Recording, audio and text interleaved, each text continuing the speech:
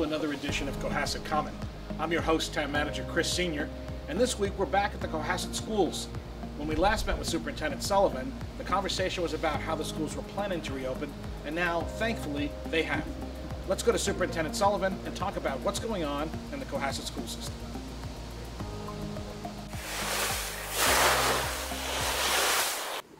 In an earlier edition of Cohasset Common, we met with Superintendent Pat Sullivan to talk about plans for schools.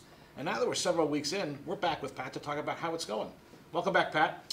Thank you, Chris. Glad you're here and glad to be back. Everyone's very glad to be back. I don't think the kids have been any more excited to go back to school than you've seen them this year. That's the truth. You know, even my own kids at home, I never thought I'd hear the words how anxious they are to get back to school.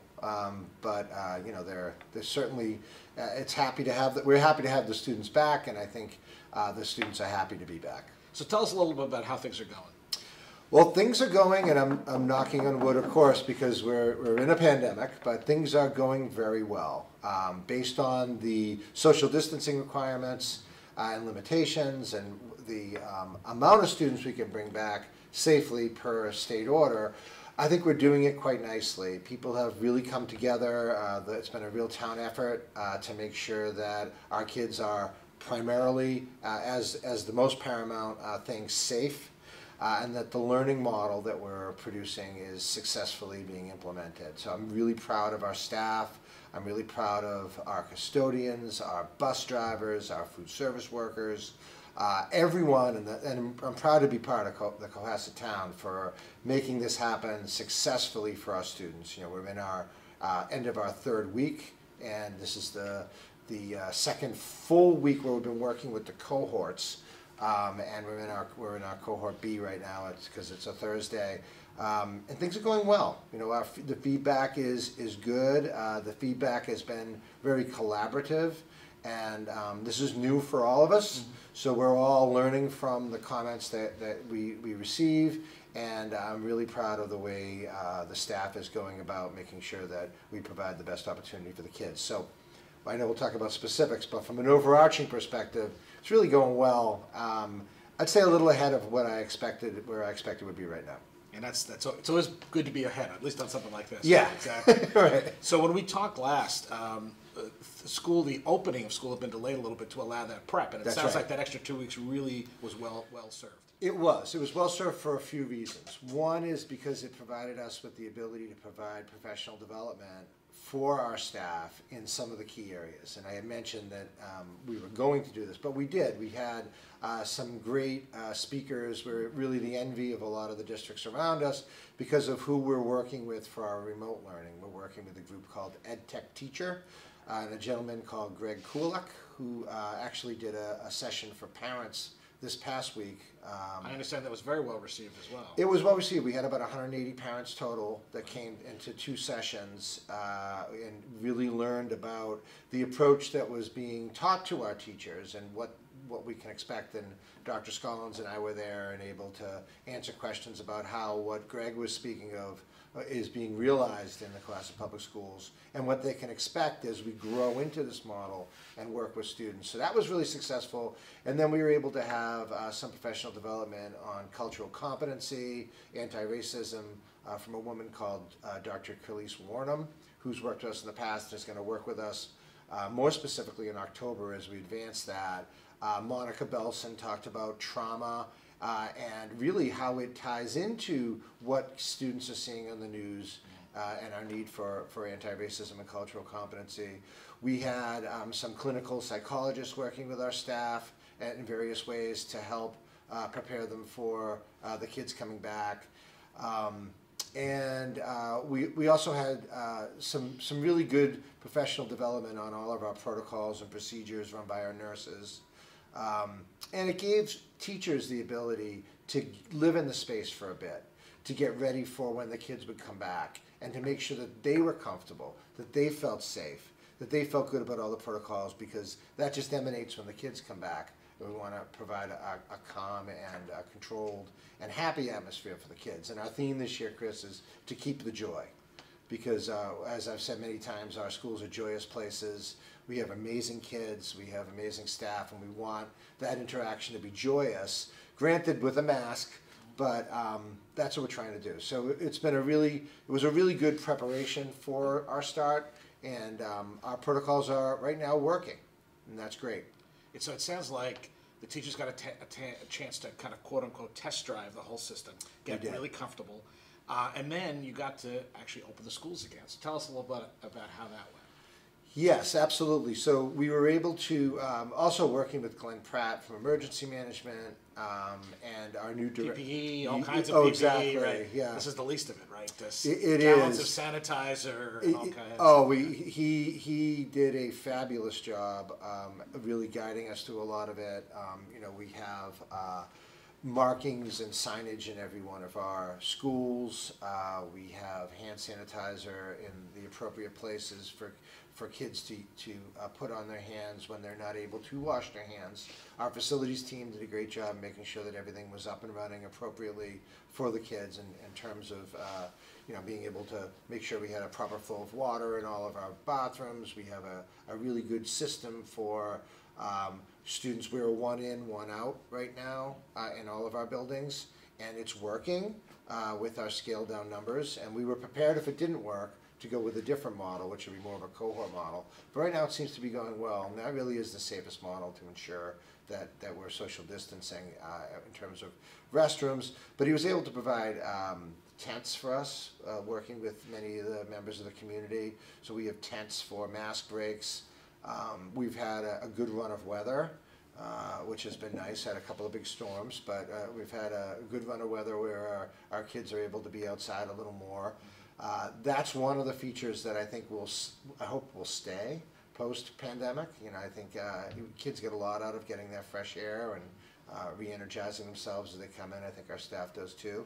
But yes, all those protocols have been put into place. Protocols in our cafeterias, leaving and exiting mask breaks, what mask breaks look like, and our protocols on our buses. Our bus drivers were amazing. They went around in the weeks that preceded the start of school and put up signage with the permission of the town, actually at the bus stops. I got some calls about it. Well, I don't know any town that has that. And it's worked out really well from what I understand. Well, it's great, and it's just to show that we're trying to leave no stone unturned in making sure that the kids are safe. And that's what people should know, is that we're listening and really trying to provide the best atmosphere, and we're trying to communicate if something does come up. Right now as we speak, and I'm knocking on everything because I know we are in a pandemic, but we've yet to have a case in the Cohasset Public Schools. If we do have a positive case, I would be communicating that, of course, being cognizant of the need to protect identities and confidentiality, but I would be communicating that to the staff and also, of course, to the families. So no news is good news in that regard, and we're really trying to make sure that our protocols are in place. Some of the other things that are happening right now, Chris, is our sports are up and running. Oh, really? Yeah, and our sports are up and running in a very safe way. Some of the rules have changed for some of the sports, like for instance the way they do face-offs at field hockey, or and that would happen in lacrosse as well, just to kind of keep some distance. Wearing masks at certain times, like in a cross-country race at the beginning of the race when you might be close together. Our practices are running with masks, which is nice to see. That's one of the factors that I was a little bit surprised with. That I underestimated, I guess, the resiliency of the students about mask wearing. I think they're okay with it. No one loves wearing a mask, but with the proper mask breaks, they're adapting quite nicely to that. Anyway, I'm going on a little bit, but you can tell the protocols that we've had in place have been put to the test a bit in the last few weeks, and I have to say we're doing well with them. But we do recognize that we need to hear input, and we're going to be collecting input. And really looking on October 28th, we have a special school committee meeting, and we're really going to be looking at all of our protocols, everything we've put in place, how our remote learning is going, hearing from students, hearing from staff, hearing from families, and we're going to decide, what do we need to tweak, and can we move forward to provide, hopefully getting more kids back in here, knowing that we are restricted by just the raw square footage we have in our buildings and the amount of kids we're allowed to bring back in. And again, that's been one of the biggest challenges that I think all of us have faced, is that the guidance has continued to shift in a good way, but also Right. in a bit of a challenging way. And as you've stressed multiple times, the most important thing that all of us are working on is to keep people safe. Right? That's right. So somebody may say, well, they're doing it here. It's like, well, we've kept our numbers low, and that's a compliment to all the work that's been done by everyone in the community. I believe so. And the goal is to, the more we could do that, Boston, I just heard again today, they've again deferred their hybrid model because they can't get their numbers down in the city. We don't want to be there, right? So the more that everyone cooperates, and again, as we said, it can be kind of a pain, but you get used to it, right? I walked in to meet with you today wearing the mask. We all had our You're wearing your masks. mask. You have a much cooler mask today. I'll make sure you get one before you leave. Thank you. And again, kids, there's a degree of having fun with this too. You get used to it, and it becomes part of your routine, and it's about safety, right? That's right. So tell us a little bit about when a kid comes in. What do they see? What's a little different? What's the same? Well, obviously, what's different is there are less kids in the building. That's the first thing, and that was really the first safety measure. You've kind of broken the whole into two pieces, right? Yeah, they're pretty divided in half. We do, and this again is the tweaking. We do have a few more kids in our A cohort at the high school and middle school level than we do in our B cohort, but it's divided with schedules in mind too. So it's pretty equivalent. So what they see are less students. They see signage immediately on which side of the kind of hallway to walk in. Of course, as you get older, it's not as necessary, but it's a requirement. So, and it does make a statement. It makes a statement, that at all times you need to be vigilant about keeping spaced out, where you are in relation to your friends, and we want to try to eliminate head-on kind of meetings. We want to try to keep them separated. So they see that. And then they see a bunch of protocols where they're putting on hand sanitizer as they come into rooms. Teachers at the middle and high school level between classes are cleaning desks, which is actually a measure that isn't happening in many of the schools surrounding us and neighboring towns. It's an extra bonus thing, which is helpful. It is an extra bonus if you compare it to what they're doing. We felt it was important, so we're trying to sanitize as much as possible in that. And what they see is teachers who are adapting just like them, who are so excited to see them. I mean, one of the things that was really heartwarming to me was to watch our staff really, you can intellectualize you missing the kids, but when you actually see them coming back, it's a real visceral experience because you realize how much they enrich. We're teachers. How much it enriches our experience. This is why we went into the profession. Right, that's what you do. It's we that love interaction. Kids, right, exactly. And we love helping them, achieve that academic moments that we achieved when we were younger. So that's been nice to see that rekindle. And I also see, a lot of kids. Obviously, we've been in a pandemic and we haven't been in school since March 13th. So although the kids do see other kids, you don't see some acquaintances that you only see sometimes in school. And it kind of builds, you have sort of an inner circle of friends, but there's this outer circle that you might not be as connected to. And the kids could kind of reconnect with that group. And it just provides normalcy. And although it's the word normal is hard to use in this context because it's a different normal and you heard the new normal, but it is normal in that you have more kids interacting with each other and interacting with a teacher. And we're such social beings that to see that happening again is huge. So you see a lot of protocols, but hopefully the kids still see the same joy that is present in all the interactions that we've had between staff and students before the pandemic, because that's the goal. So you have Cohort A, which is Monday, Tuesday.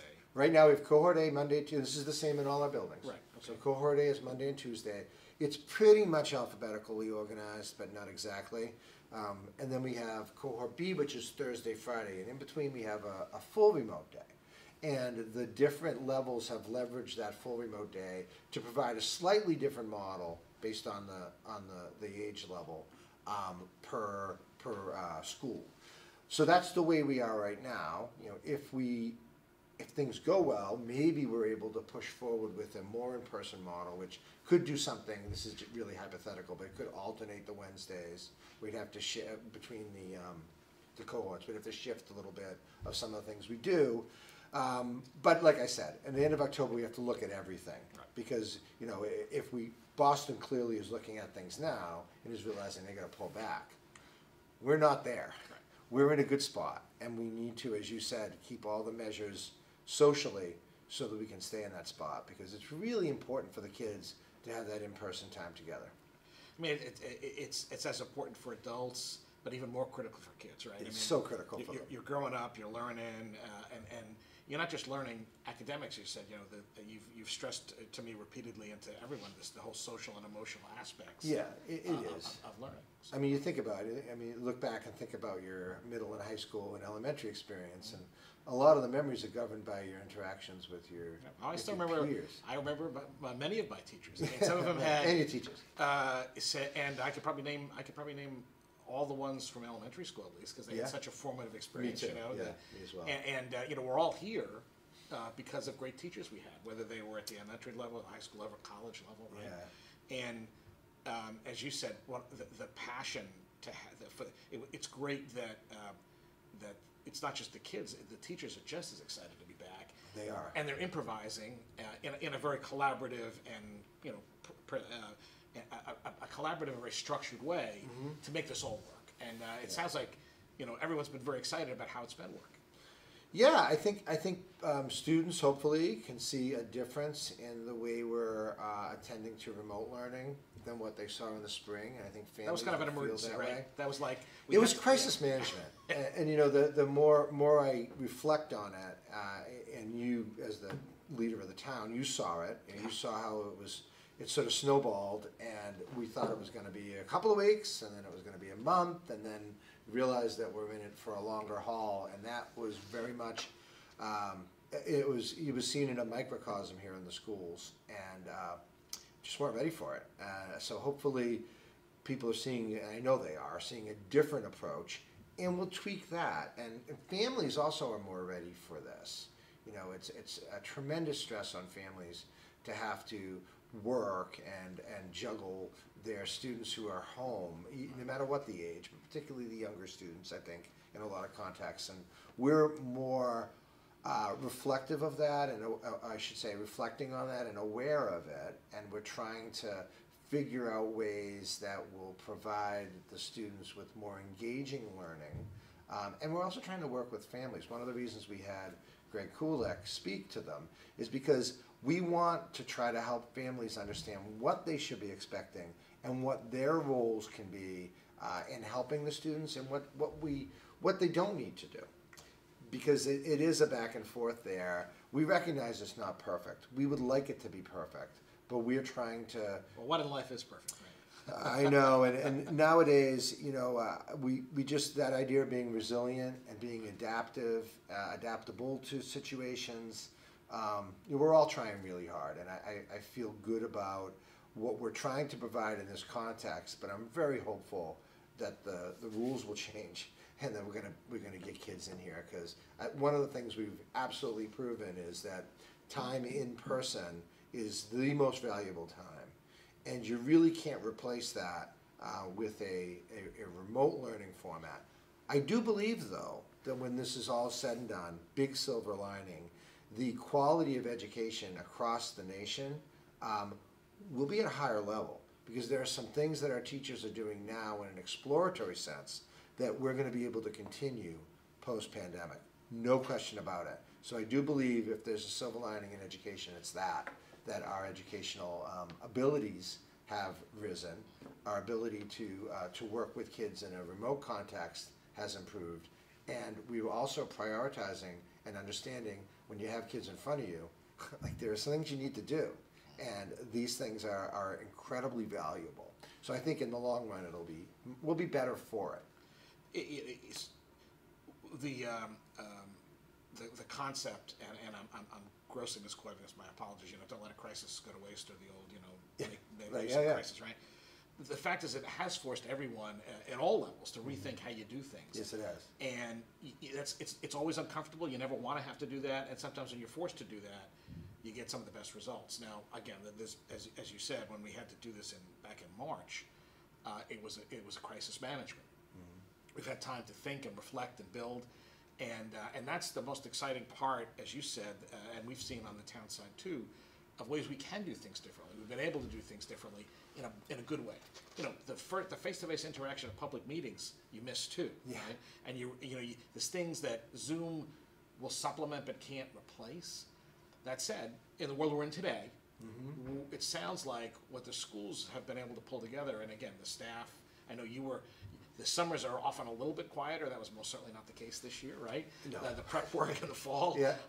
That said, it sounds like everyone's been pretty comfortable that all this has paid off. Yeah. And that, again, fingers crossed, and we will get there at some point. We'll be able to get more kids back more regularly. That said, what's happening today is a really great educational experience. It is, and even from a remote learning experience where you have a unique perspective of being able to provide some education for students remotely and asynchronously, and then you have the ability to connect synchronously with them.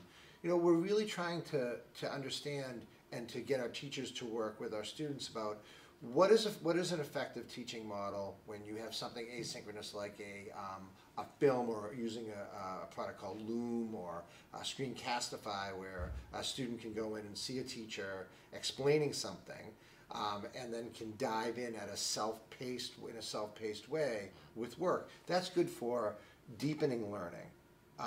Really interacting on their own with material.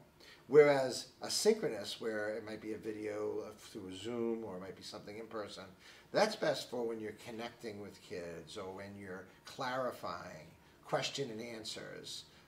So really, and there's more to each model, but really getting our staff to realize being intentional with when they're teaching kids in person and when they're teaching kids asynchronously, and trying to develop our lessons, particularly at the middle and high school, in one big remote lesson, where you're going to have opportunities to be in front of kids in person during that lesson, and being very mindful and intentional about what each model is doing is really going to pay off. And if that's done really well, it actually will be a better learning model than just doing in person. We're not there yet, but in the long run, that's productive. So I do believe that we will be better for this at the end of all of it. It's funny, in some ways that's a little bit like what happens when you go from high school to college, right? Because you Yeah. just don't have, the amount of work you need to do on your own really radically increases historically, right? That's right. And the better prepared you were for that, and that's in life too, right? The boss doesn't lecture you for, well, sometimes they do, right? But in most of the world, you get an opportunity to collaborate, and then you have to go off and learn on your own and do projects on your own, right? Well, it's or true. in teams. Well, even if you think about in-person learning, I mean, when we moved to longer blocks at the high school, for instance, back before I came here, I know they did. The whole idea of that was that you weren't going to sit there for a 60 or 80-minute lecture. You were going to be doing activities and working in groups and breaking it out. It's the same thing, you don't want to just have kids tuning into a Zoom call from home and just watching the whole thing, because it's really akin to having people stand up in front of a classroom for 6 hours a day. You want it to be mindful. There's times when you're in there, we do want that synchronous connection in the classes, but it can be 10 minutes. It can be something where you're connecting with the kids in the room, and then you're going and doing some of your asynchronous work. And so I think the families are going to start seeing that done in a more artful and mindful way as we get better at our craft, which has changed. Our craft has changed. All of our teachers and even our really experienced teachers, there's a feeling, and I would say for me as well, there's a feeling of being new again. And it's a little scary, quite frankly, because the lessons that we're creating, when you see a good remote lesson created, it takes about 3 times the amount of time to create that lesson than it does to create an in-person lesson for a teacher. So if families see a great lesson out there, or if students see it, know that took a long time for that teacher to create. But like anything else you put your heart and soul into, as a student or as a staff member, we're going to be better for it at the end of the day. So it's just where we are right now. So it sounds like here we're a month into the, well, we're in the second month, not full 30 days, but we're in Right. October. Yes. As we take Yep. this today. It sounds like, teachers are excited to be back. A lot of great work's been done. There's been a lot of collaboration across the community, right? Yes. Staff, teachers, faculty, school committee, everybody. You're going to be circling back again to continue that in a big meeting in the end of October. That's correct. There'll be more opportunities for these online or collaborative Zoom sessions to, as you said you've already done. Yep. And the kids are getting a different and in some ways you said a much more robust opportunity to learn all across the spectrum, which is great. It is, and we're really trying to listen. I have a Zoom workshop, or we're calling it a virtual coffee, on the 14th at 6 p.m., which I've sent out to the community. So, just to be there to answer questions, and if I don't have an answer, to gather the information and get back to the person. So we're really trying to be communicative and open about it, and just really emphasizing that, folks should approach teachers as a collaborator, because that's what we're looking at. Sometimes the information we get from families can be so helpful to us, because we're focusing on something and may not see the forest for the trees in this new environment. But I want to say I'm really happy with the level of effort our staff's putting in. They're doing a great job. That's fantastic. So thank you, Pat. It's great to talk to you. And I know you, we'll be Chris. circling back again. So My pleasure. I'd love to talk to you. Anything we can do to keep the communication flowing in the town. absolutely. And thanks to 143 TV. Yes, thank you, 143.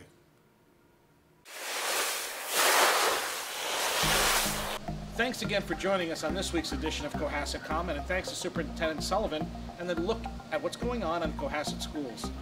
Looking forward to seeing you next time. Thank you. Enjoy the week.